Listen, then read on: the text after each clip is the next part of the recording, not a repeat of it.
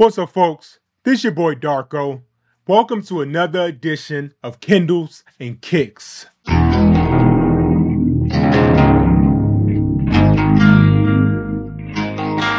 Okay, so today I'm going to give you a brief recap of my reading month in March and also what I'm reading right now and plan to read for the month of April. March was the worst reading month I've had this year, but also it was the best. It was the worst because I only got a chance to read 3 books. 3. However, it was the best because all 3 of those books were straight fire. Okay? Like 5 fireballs. See, we don't use stars here at Kindles and Kicks. These books got 5 fireballs, and I am going to tell you why. Okay, so the first book I read was A Song for Arbonne by Gavriel K. This was not only my first GGK book, but also the first book I've read in the historical fantasy genre. And I have to say that I'm a huge fan of Gavriel K and historical fantasy if it's anything like this. So I'm asking all of you who are watching this video, if you're a GGK fan or a historical fantasy fan, please put your favorite GGK and historical fantasy books in the comments because I really would like to read more in this genre, and I'm happy that I was introduced to both GGK and historical fantasy through BookTube. But yo, A Song for Arbonne is probably one of the only books I've ever read in fantasy that actually made me emotional.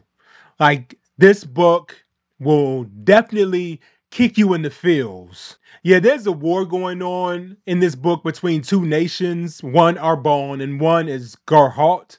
And Arbonne is a very progressive nation. They believe in female empowerment and they celebrate the arts, and they believe in a god and a goddess. Then you have Garhalt, which is a very traditional nation. They believe only men should rule, that the arts are frivolous, and that, hey, that women just need to be barefoot and pregnant in the kitchen. And you know, as us men tend to do, we like to go to war. So yes, there is war and battles in this book, but the crux of it surrounds these tragedies and triumphs these wonderfully complex characters face throughout the story. The main protagonist is a guy named Blaze. And he is just one of the most well-developed and relatable characters that I have ever read in fantasy.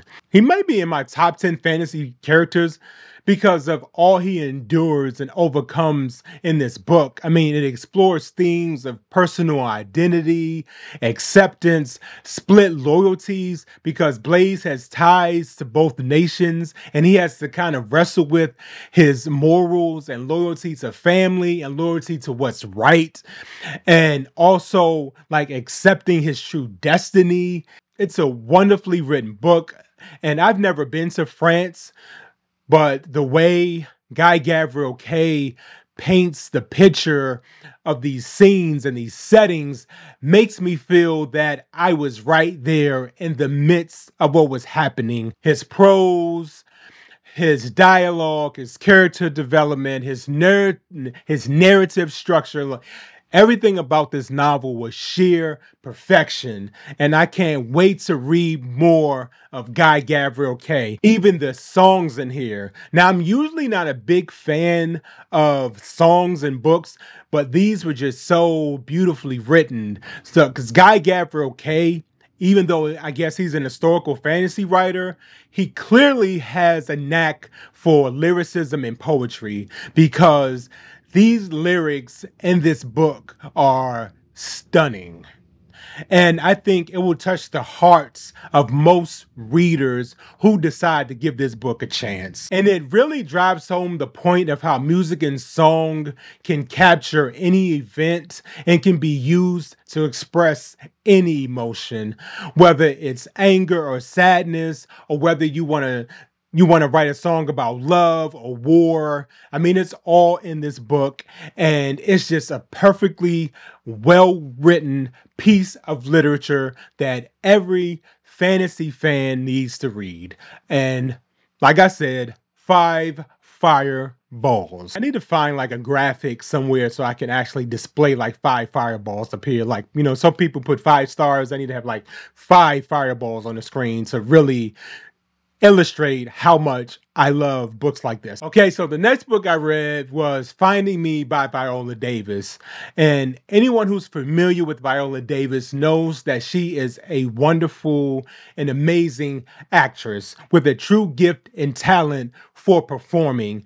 And I find that it seems a lot of her talent comes from pain and tragedy and trauma she suffered as a child. Because in this book, it chronicles her rise from growing up in North Carolina in abject poverty, all the way to being, you know, an Academy Award winner in Hollywood. And this is probably one of the most honest and open and self-aware memoirs I've ever read in my life, because she is very transparent about her physical health, spiritual health, and emotional health. And when you read and learn all this woman overcame in her life, it is a miracle that she is still here today. It is a true testament to the fortitude of the human spirit when sometimes obstacles that seem insurmountable are put in your way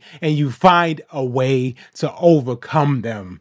And she does this with such grace and such passion. Another great thing about this book is that it highlights the phenomenon of colorism. Viola Davis, she talks about her struggles not only as a Black actress in Hollywood, but as a dark-skinned Black actress in Hollywood, which is a totally different battle.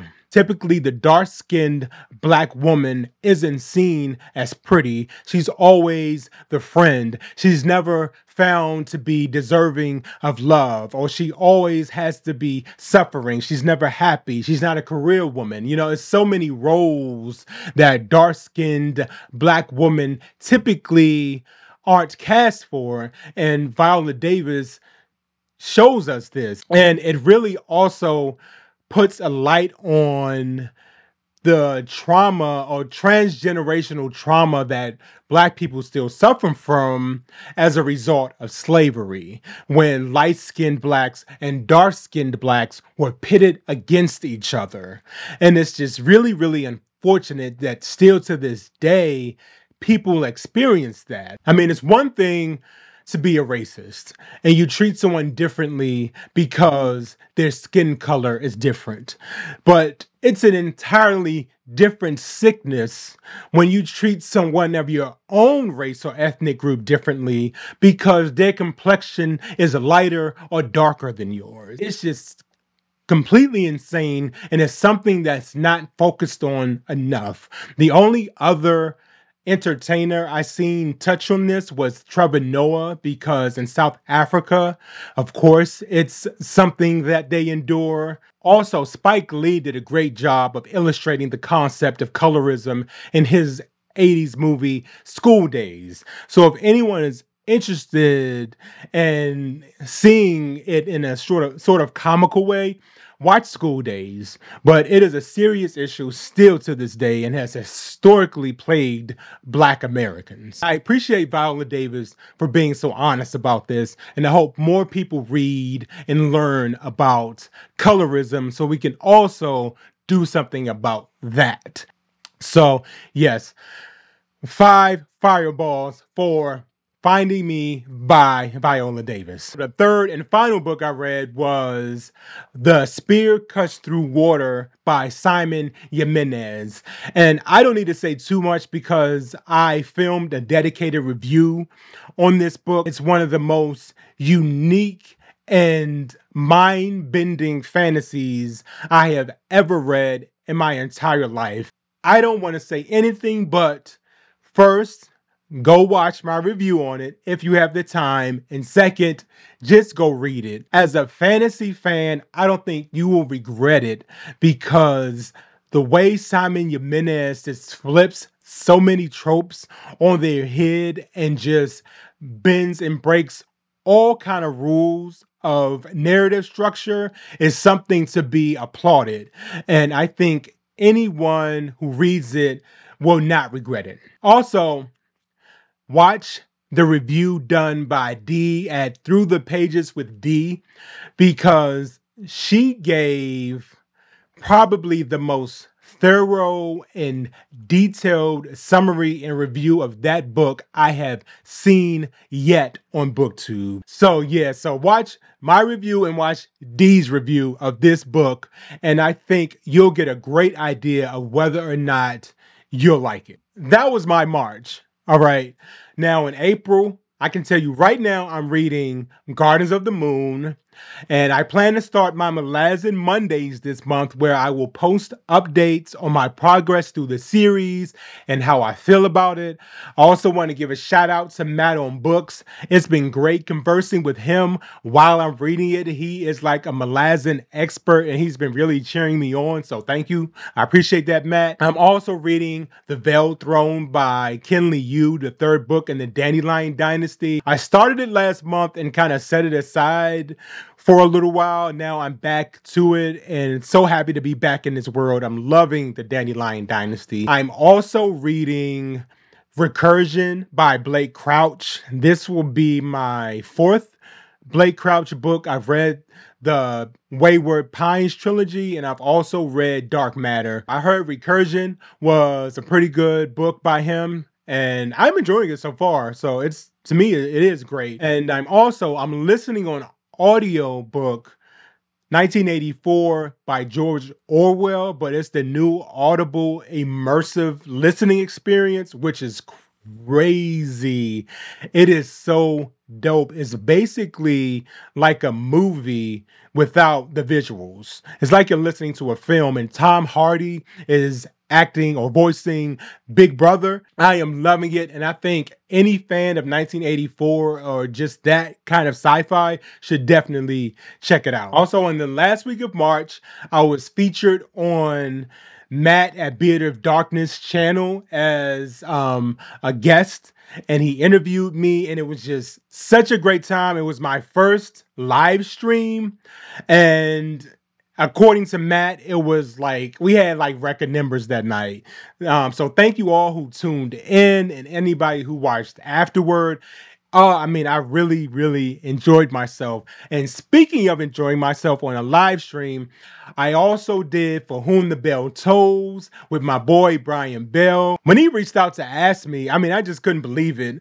Considering all the other much larger booktubers he's had featured on there, and then to have little old me, to say I was honored is not saying enough. I can't express my gratitude and thanks to Brian enough for having me on there.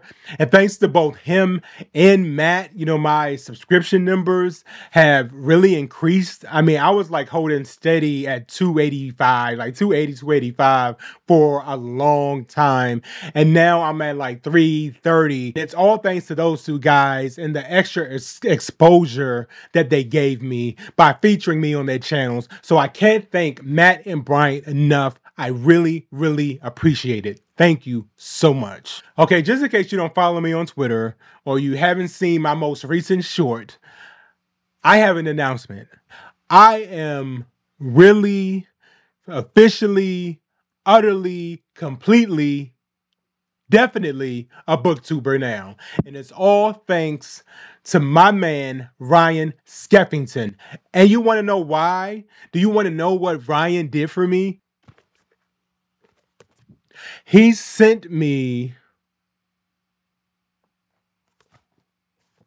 my first piece of book mail. He is the first author to bless me, okay? Yo, when I got this, first when he sent me a message on Twitter asking for my address, I was already honored. But when I got it in the mail, can you say like cheesing? And especially since oh, this looks like something that I am going to really, really enjoy, and I can't wait to read it. And so I just want to thank you so much, Ryan. I greatly, greatly appreciate that. So yeah, I think that's it for all the updates. I appreciate all the new subscribers, all the new watchers. Thank you, everyone who has reached out to me to give me words of encouragement and support. Thank you, everyone who always likes and comments on my videos. Is truly, truly appreciated. You have no idea, no words available can really express my gratitude for every single person who watches, comments, and likes my videos. It really, really touches my heart, and I mean that. Like, I truly, truly mean that. All right, this is Darko, Kindles and Kicks. Like, comment, subscribe. I see you next time. Peace. Hello, is this Kato?